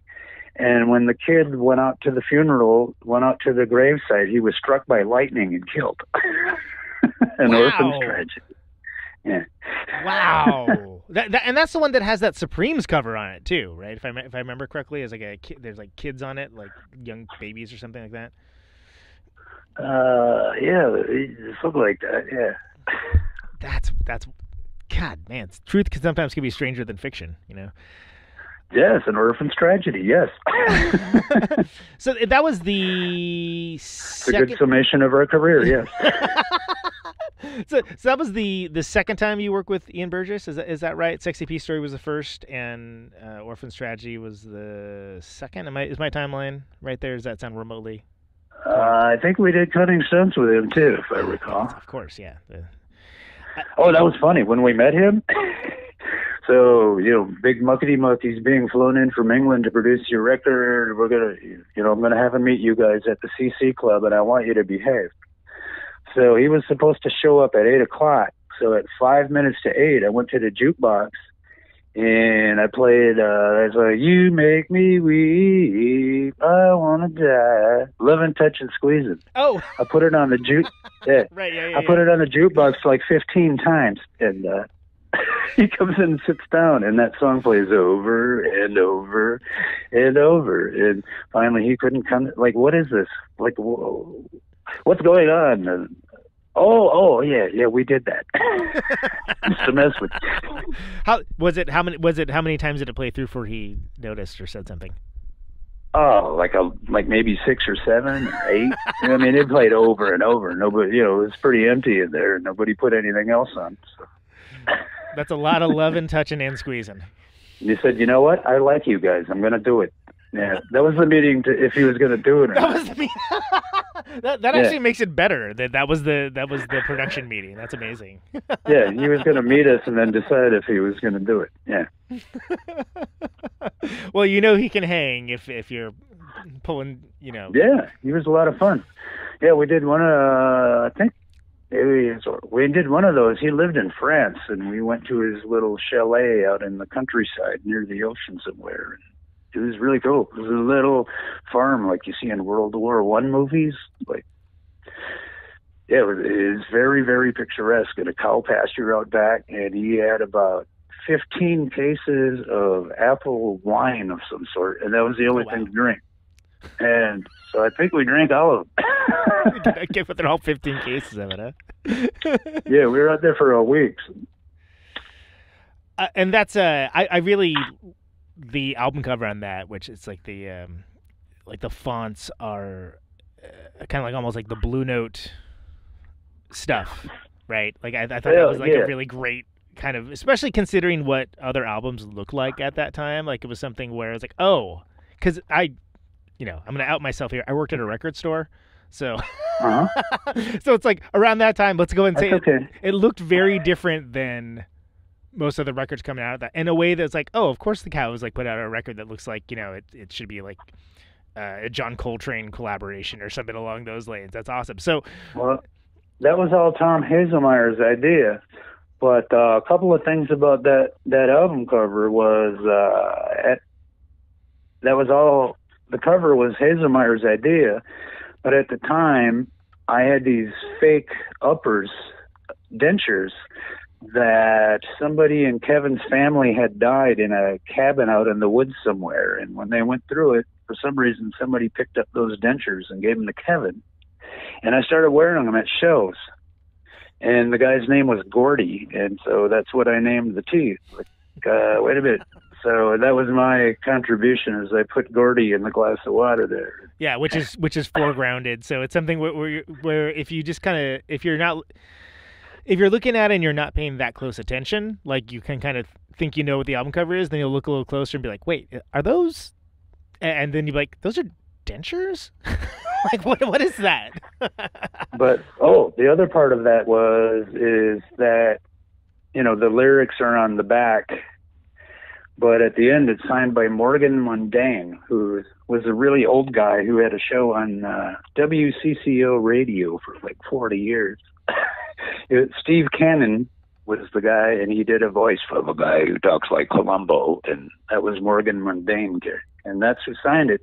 And underneath that, Sexy Peace Story turned out to be our next album, but we put it on the back of that album because we noticed out on tour that we were getting reviews that didn't seem like the reviewer ever listened to the record. So we put Sexy Peace Story on the back of the preceding record, so we could tell when we read our reviews who actually listened to the album or not. And, a couple of people actually fell for it. A guy in New York, the guy in the New York press said, "Yeah, the Cows have a new release, but they're so out of ideas that they're re-releasing old songs. That's what Sexy Peace Story is." They got busted. That's why we did that. Yeah. That's great. And that's the one that has 39 lashes on it, right? That's the yes, the Jesus Christ Superstar, right? That's yes. Oh, that was a cover we did. The story behind that is that we had decided that all the all the bad boy Minneapolis bands eventually became kind of, you know, they wanted to be more mature and have their ideas respected by smart people and all that bull. So we sort of went the other way with it. Right. And so we never did benefits because we always, you know, in wrestling you have the face, the good guy, and you have the heel, the bad guy. Mm-hmm. We decided that we were never going to be anything but a heel, no matter how much people liked us. We were never going to do anything good, see? But we got asked to do a Take Back the Night benefit in the main room. So we were kind of playing around with that in practice. So when it came that night, Take Back the Night, I went out and I drew on my stomach a picture of a uterus with a fetus behind bars. And for the 39 lashes, we had a dominatrix in full costume actually whip me 39 times during the song. Now that is commitment to the bit. I like it. Yes. So, but mentioning like being the heel, right? Like, so was that something where did you just think that like, okay, this is going to be more fun? Like in the way that the, like actors often say they have a better time playing villains. Like the villain is the better role to play. I guess maybe it wasn't quite that thought out. It's just like, this is punk rock. We're the bad guys. But it's funny. We toured with Primus, and we were about halfway through the tour, playing a gigantic ballroom somewhere, and I was talking to Les, And he said, so, is it hard for you, like, opening us for every night and they hit your guts and throw things at you? I said, nah, here's the thing, Les. It's that the way I think of it is that we're the heels and you're the face. So it's our job. They're going to hate us anyway. Yeah. So our job is to be such heels that by the time you guys come on, they'll just break out and love you. So that's what we're up to. So he says, that's pretty interesting take on things. And so about a half an hour later, they had a big screen there, like at First Avenue, and all of a sudden they were flashing like up. They had the local news on live, and they were interviewing Les. They said, "How's the tour going? I understand you're playing with a band called the Cows. What's that like? I hear they're pretty crazy." And he said, "Well, here's the thing. I feel like what they're doing is they're playing the heels, and I'm kind of the face." Just repeating back the conversation that you his just had. 30-foot tall head is right in front of me, and we didn't know it was coming. Yeah. Well, I'm sure it sounded good no matter who was saying it, but that is an interesting modus operandi, because it definitely. But what we were doing was, they were booing us anyway, so I would come out and right away, we play one song and boo, and I said, you know what? Primus isn't here yet. They're running a little late. So here's the deal. Every time you boo us, we're adding a set to our song. And somebody out there, boo, and I say, that's one. Yeah. Boo, that's two. You want to keep going? And then I had a slingshot in my back pocket after a while. I kept it in my back pocket like Bart Simpson. So if anybody threw anything at us and I caught them, I would return the fire. I had a pocket full of quarters. That's a good way of upping the stakes, Yes. And boy, were they terrified. Well, but in a situation like that, where one would hope that for a band like Primus that is relatively idiosyncratic, that they would have an open-minded audience. That isn't always the case, though. Like, it's something where sometimes you're just in the way of someone's favorite band, right?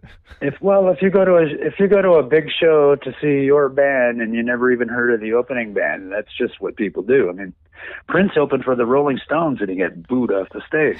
Yeah, that's wild. I think Jimi Hendrix got booed off the stage when he toured with the Monkees. That's just how it goes.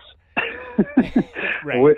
So, that was okay. But then we toured with Tool once, and we were getting booed, and people were throwing nasty stuff at us.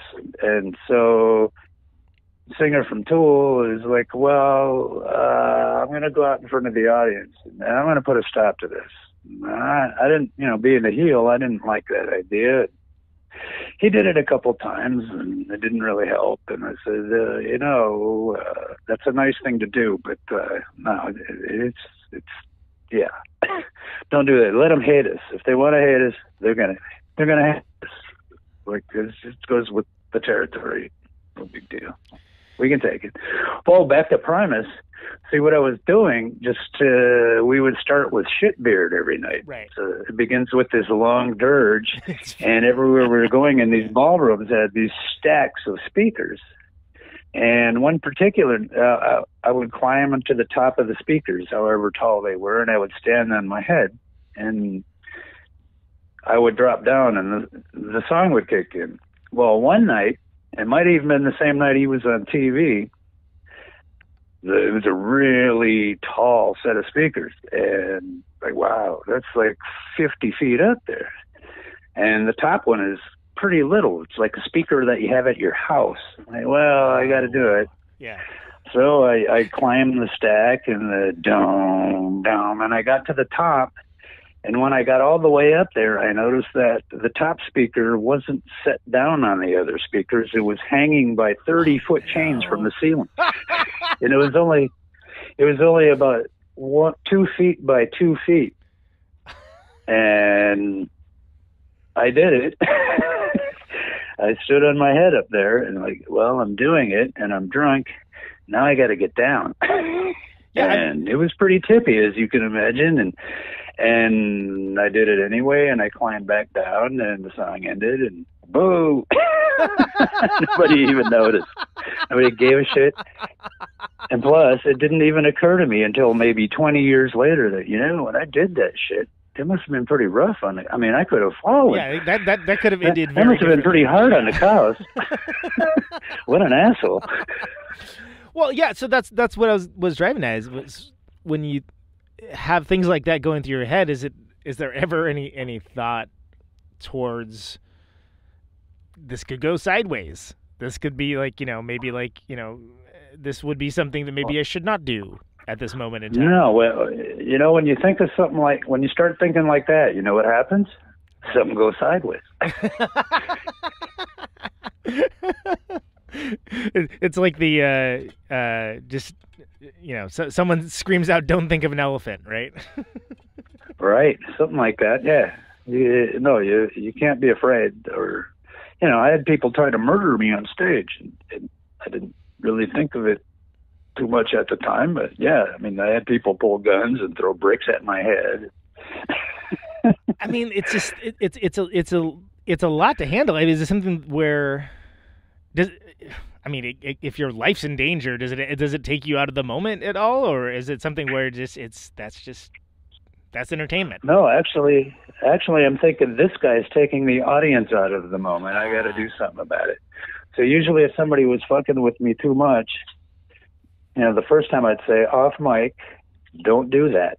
And the second time I would say, if you do that again, I'm going to hurt you really bad. Off mic. The third time they did it, if they did it a third time, I hurt them pretty bad. Yeah.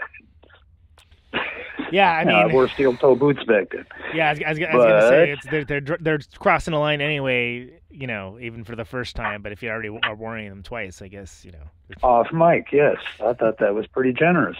Yeah, it's definitely more than another time we were playing in Texas. There was an enormous, probably 6'4", 300-pound, enormous biker standing next to the stage heckling us as we're playing. And I'm like, wow, this guy is really distracting the audience a lot. I can't let this keep going. What am I going to do?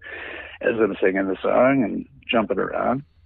And what I decided to do is in the middle of the song, by surprise, I jumped over and I kissed him on the mouth. I hugged him and kissed him right on the mouth.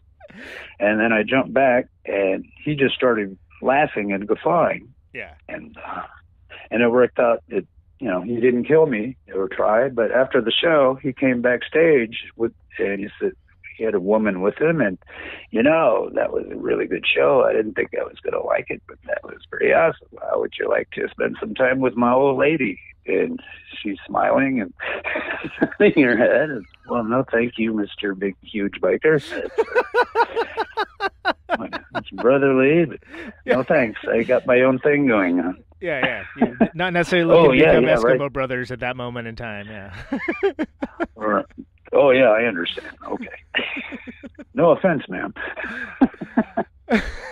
So, and we talked earlier about it, but when you're playing various places, is it something where when you're presenting the live show, are you taking in everything that's like a part of the stage, whether just, literally or the stage being everything?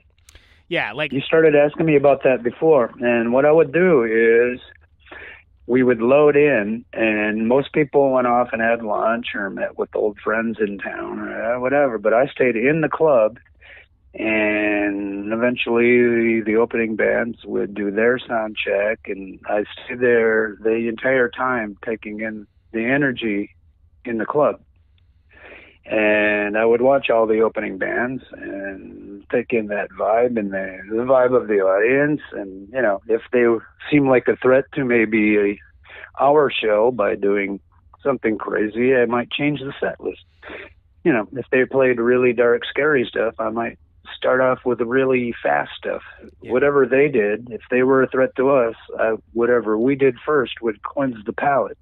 So, yeah, we cheated a little bit, But yeah, I like to always stay in the club and take in the vibe and know exactly what it is.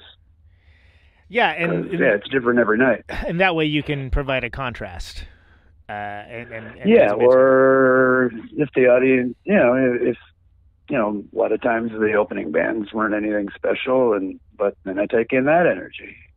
Or some crowds are just loaded for bear, and sometimes you get a don't give a shit crowd, and you got to take that in. Right. Yeah. Yeah. Well, whatever keeps them in the moment. Yeah. Sometimes we play club, and it'd be all like toothless crackers sitting at the bar.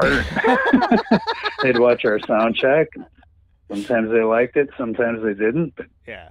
And the sound man just sort of twiddles a couple of knobs and gets in his car and drives away. Good on you. Hope you have a great show. Right. You seem like you're kind of crazy.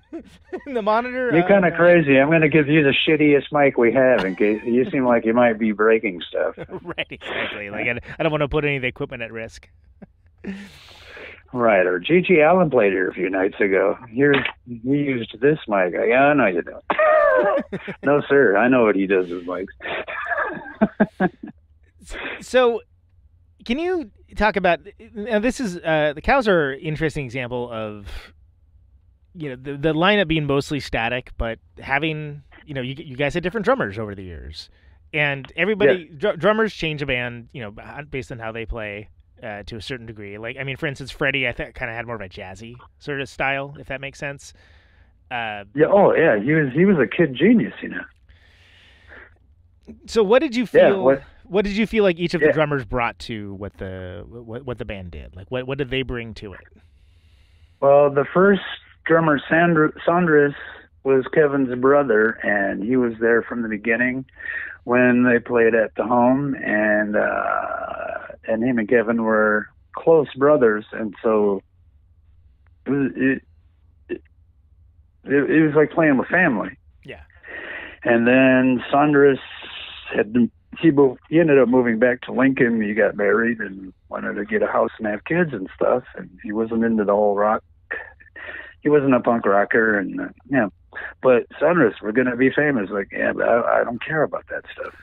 So he left, and so we went up to the practice space, and we didn't know how to get another drummer.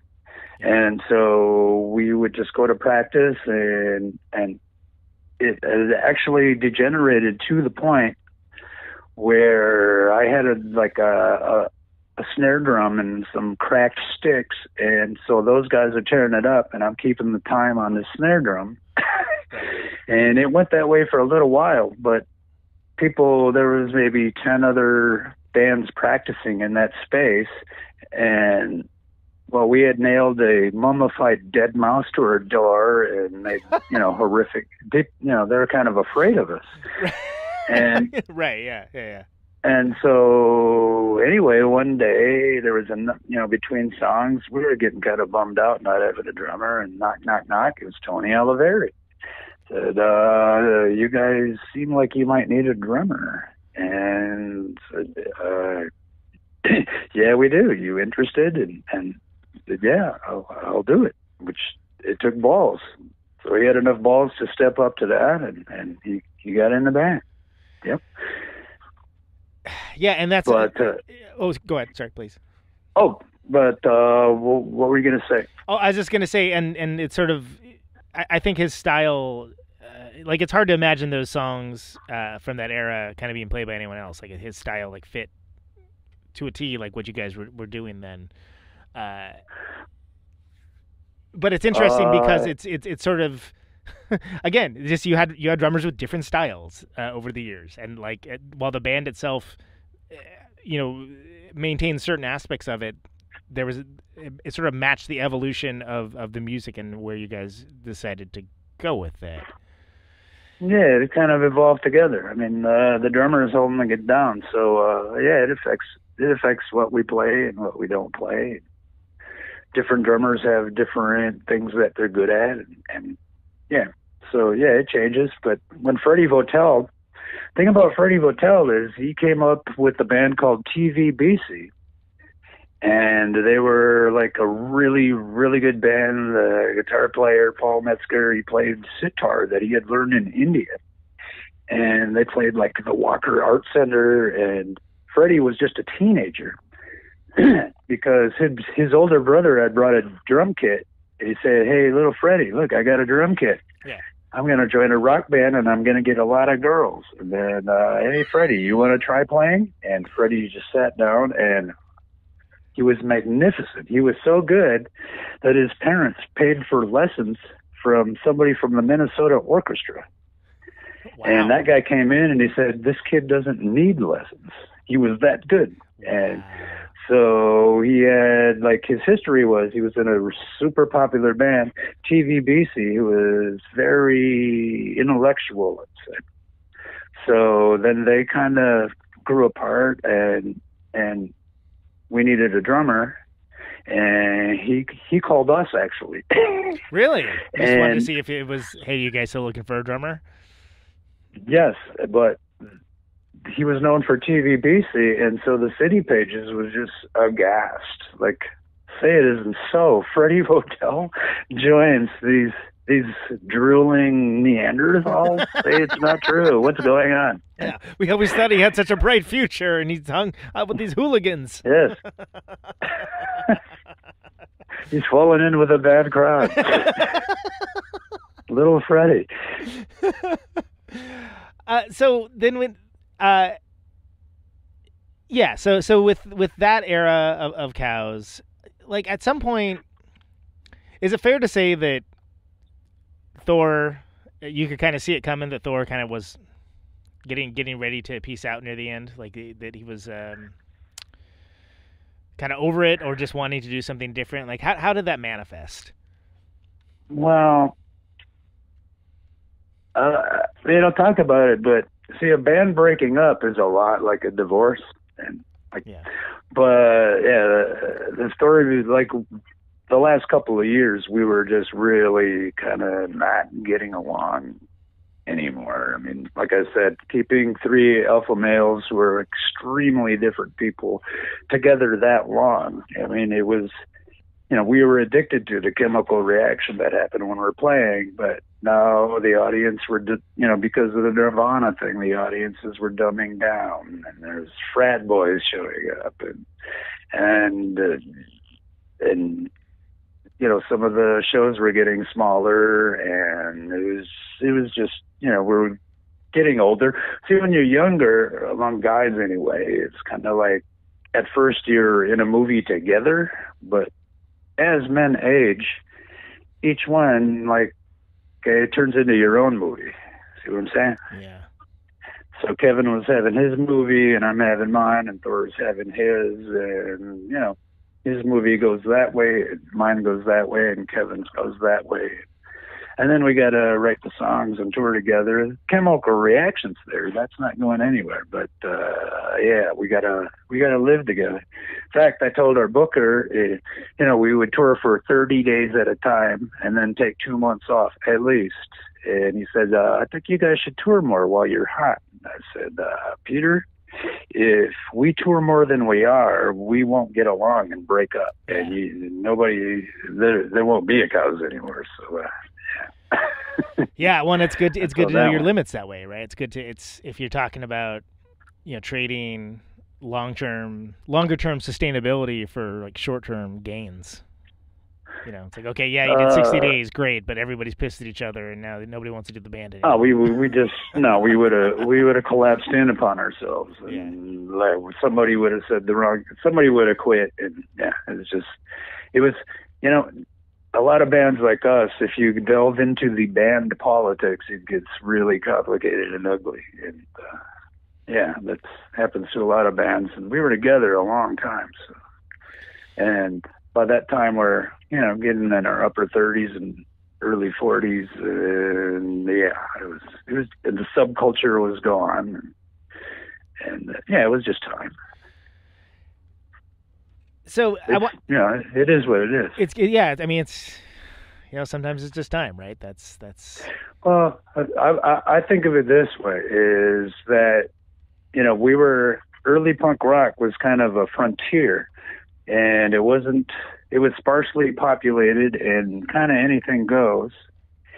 But on the frontier, eventually there's more houses, and then there's a town, and and things spring up, and the people who are the frontier people, they go somewhere else. Now, that's not a bad thing, because inside of those houses, there's doctors and lawyers and people having families. It's just different. Yeah, other things behind just the music. It's just different. Yeah, exactly. Yeah. So the frontier went away, and so there was really kind of no place for us anymore. It happens. Can you tell me briefly about the Bash 15 with the cows thing that we got together with Paul? What's that? The Grumpies, the Bash 15, the cows with the with a Z, with Paul Sanders. Right. Well, we sort of had an unspoken deal in the cows that without me and we could change drummers, and that was really hard, and it sucked, but that was possible. But without me, Kevin, and Thor, it's not the cows. So I couldn't call it the cows with an S. I call it cows with a Z.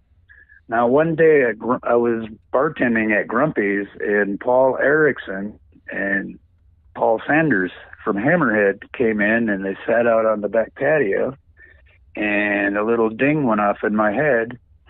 And so I went back there and I said, "You guys, now Bash 15 is coming up, and I would like to do a cows show. However, here's what's going to happen. Now, I know that Freddie Votel has a practice space somewhere, and I haven't called him yet, but here's the deal. Now, Paul Erickson, you would have to learn all of Kevin's parts, but you can't play during the show, because Kevin's going to fly out 2 days before the show or something." Oh, gotcha. So Paul would be like the stand-in. He would be the stand-in to... All right. Okay, gotcha. Right. Okay. And Paul Sanders, you are going to be able to play the live show, but who in the hell knows what the fuck Thor is playing? Right. You're going to have to figure that out. Non-Euclidean geometry guitar, as we established earlier. And everybody's going to be saying, "Where the hell's Thor? What's this guy doing up here?" And some people aren't going to like that. But much to my astonishment, they were both instantly down with it, and it was off to the races. Yeah, that really surprised me, but the chances of that ever happening again are almost zero. Pretty so low. people like, "Why don't you guys do it again?" It's like, that was like making peace in the Middle East right there. It was a miracle, that it ain't gonna happen again. Yeah, I mean, it's cool. It's cool that it happened at all, and it kind of is one of those things that I think those Grumpy's Bashes are kind of unique events for a lot of reasons, but the fact that like cool stuff like that can happen kind of makes that all the more special. Yeah, that was great. And as far as the cows reforming and first of all, when we did that, we put the word out that maybe we can keep this together for a week or two, and is anybody else interested? And nobody seemed too interested, so that never happened. Yeah, I wasn't expecting. Yeah, I wasn't expecting it. It was what it was. It was possible, so I put out some feelers, and it didn't come through. How much are you willing to pay? I'm willing to pay up to $20. $900. Like, no, that ain't gonna do it. Yeah. That is not. But the other part of it is just like I told you, when we would go out on tour, we were already playing half new songs. Right. Even then. So the whole idea of, none of us are nostalgic people. So the whole idea of us getting in a practice space for a month to play old songs, it's really not our character. Yeah, it doesn't really seem like it'd be the exact MO right. of you guys as people or as a band, that would be how you would do it. It could be that the chemical reaction would take place again, and then that would almost be worse. We might fall in love with it all over again and go out and suck wind for 5 years. Who knows? But yeah, well, they should have stayed retired like that. So, but Thor wasn't interested anyway, so it never came up. Do you think there's ever any chance that we might see like a reissue of some of the stuff that's out of print or anything? They've been.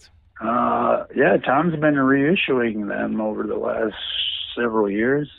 most of them have come out on reissue already. Yeah, the more limited edition, kind of the lino cut stuff.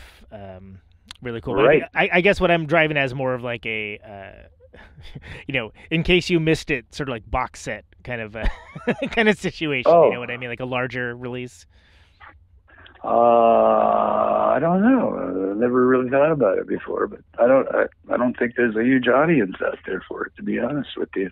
We're pretty obscure, and it was a long time ago. But I wouldn't be the person to judge that, really.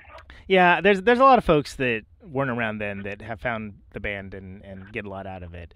I'll say that much. Is it enough for it to be sustainable or to warrant some big money enterprise? I don't know, but it is worth it. It's all up on the internet anyway. That is true. Yes, it is all on the internet. Yeah. Shannon, this has been great, man. Thanks so much for doing this. This has been a blast. Yeah. Okay. Yeah. I had a good time. Thank you. The last thing, thanks everybody listening. When I close out the shows, I always ask folks one question, which is, you can answer this however you like, but why do you do what you do? You mean in the cows and the Heroine Sheiks, or now? Or I guess it's all the same, because I want to. Because it jazzes me. I don't know. Yeah, any and all. There's no wrong answer to it. I just kind of like to hear what. Oh no, I'm still out there in the world fucking with people. I'm just fucking with different people. That's all.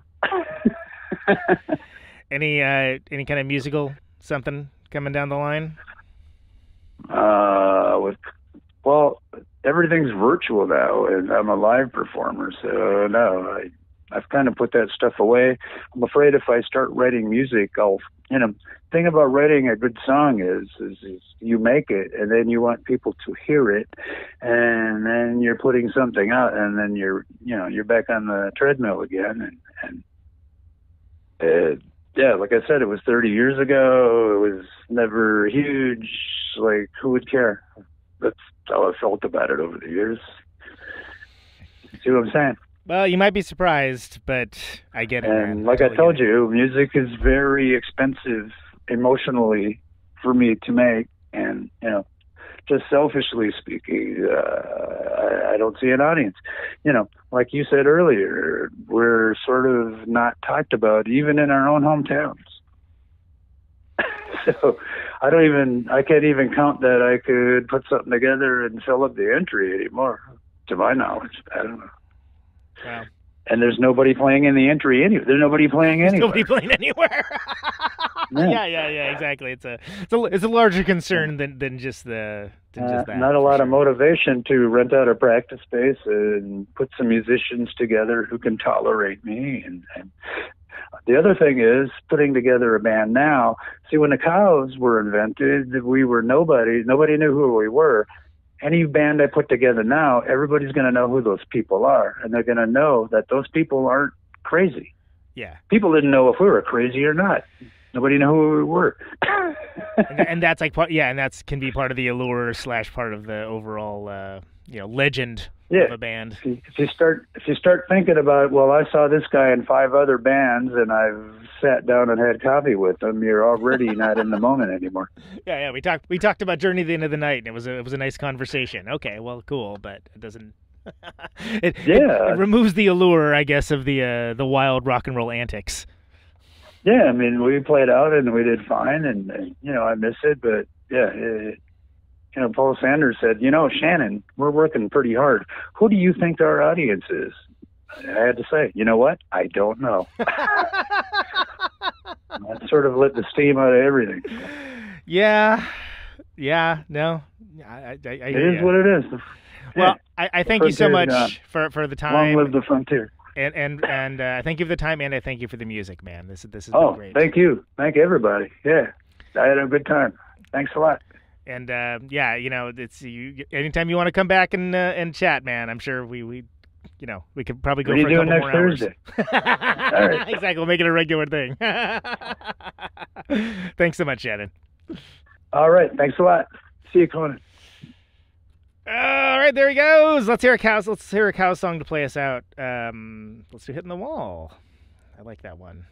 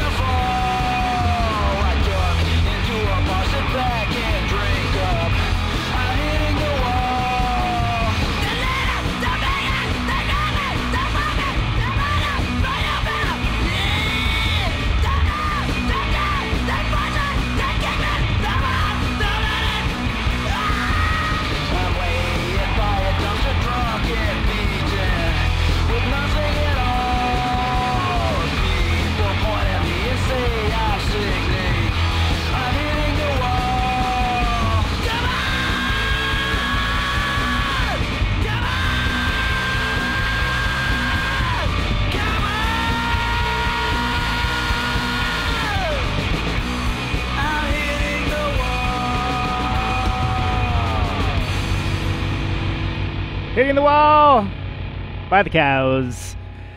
That's Mr. Shannon Selberg and the boys doing what they do. Yeah. That was a good time, man. That was awesome. What an awesome dude.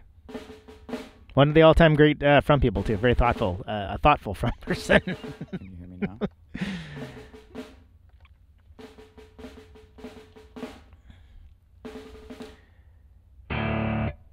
So that was Shannon Selberg, Cows, Heroine Sheiks. You can find their stuff in a place called the Internet. Also, largely these days at various reissues, hand-done lino cuts by Amphetamine Reptile.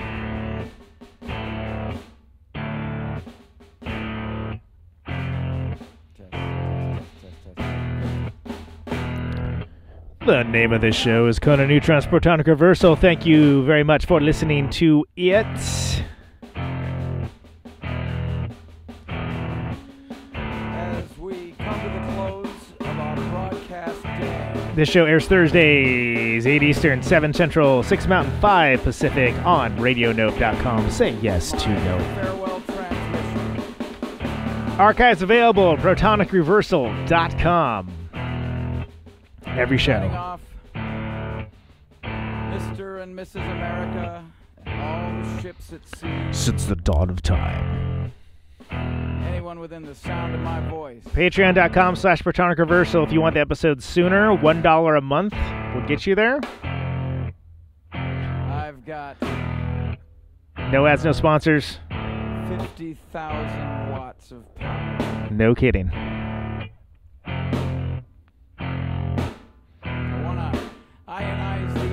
Thanks, folks, for sharing the show around, writing reviews, letting people know this is a thing that you should check out.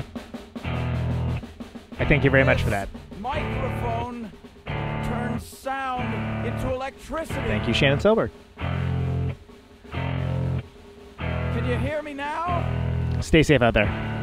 Out on Route 128, you're dark and lonely. And take it easy. Got my radio on. Can you hear me now? Can you hear me now?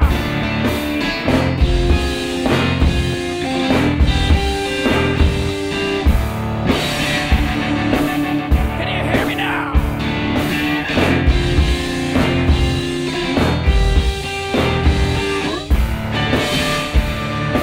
Can you hear me now?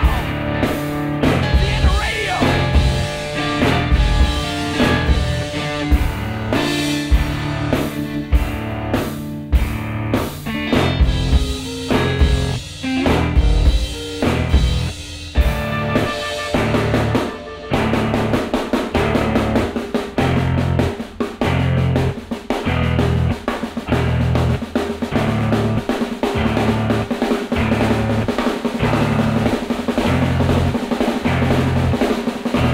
And that snare drum and that drum roll means we've got a winner.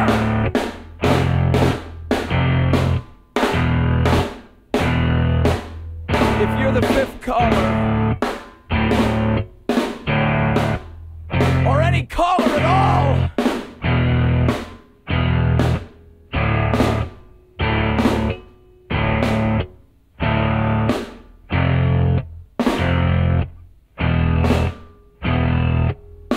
welcome to my top 10.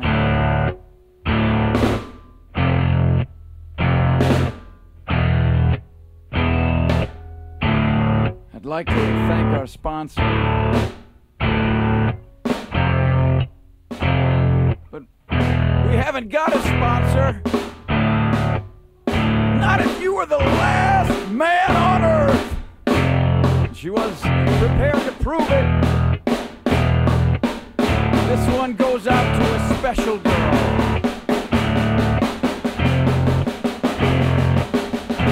But there is no special girl.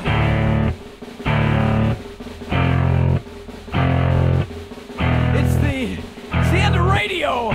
The last announcer plays the last record. The last what? leaves the transmitter, circles the globe in search of a listener. Can you hear me now? Can you hear me now?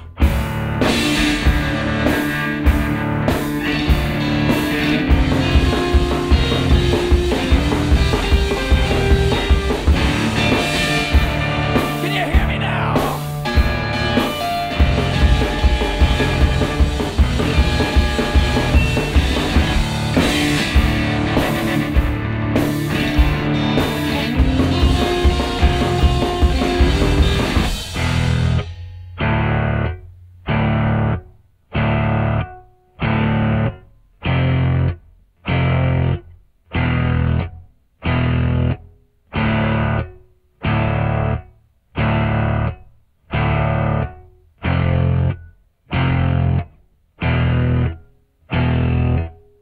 Is it really broadcasting if there's no one there to receive? It's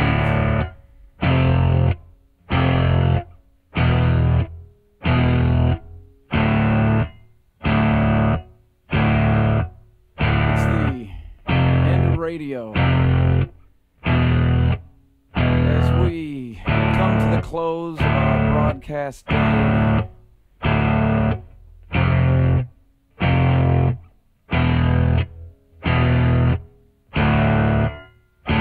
got my radio on.